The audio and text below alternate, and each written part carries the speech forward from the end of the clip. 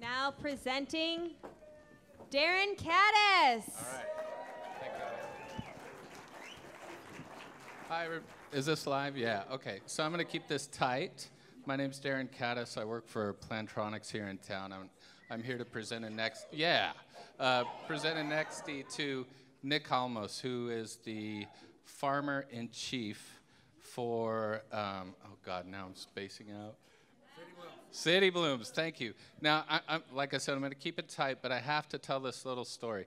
A couple years ago, Nick came over needing a little bit of space, and we had some area in a back parking lot, and he said, I got this little experiment I need to set up, and it's a hydroponic gardening sustainable food generation, and anyways, just a little experiment. Can I borrow a back corner? Within 2 years, he has built a system that is growing produce that feeds our cafe.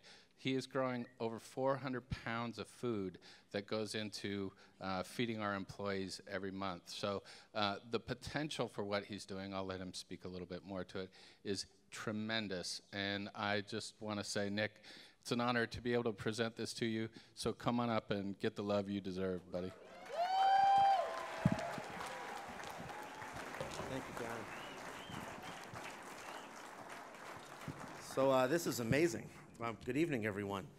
Thank you, Darren, so much. I am totally humbled to be in a room with so many amazing individuals, both this year's award winners and the winners from years past. I want to go ahead and thank Matthew and the rest of the team at Event Santa Cruz for just killing it tonight, and this is amazing.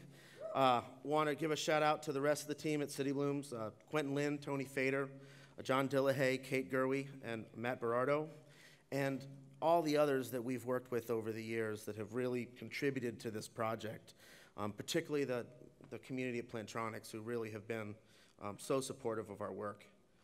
And not only that, but the overall Santa Cruz community. There are so many institutions in town that really create a culture of creativity that allows small companies with big ideas to flourish.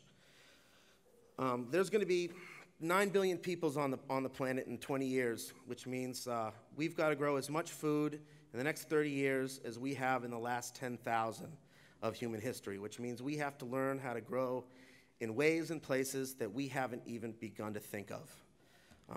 The Santa Cruz community has a depth of passion and commitment to both agriculture and technology that I think really puts us in a place to make a wide-ranging impact beyond our own community. So thank you very much for this award tonight and the honor, and go team. Woo!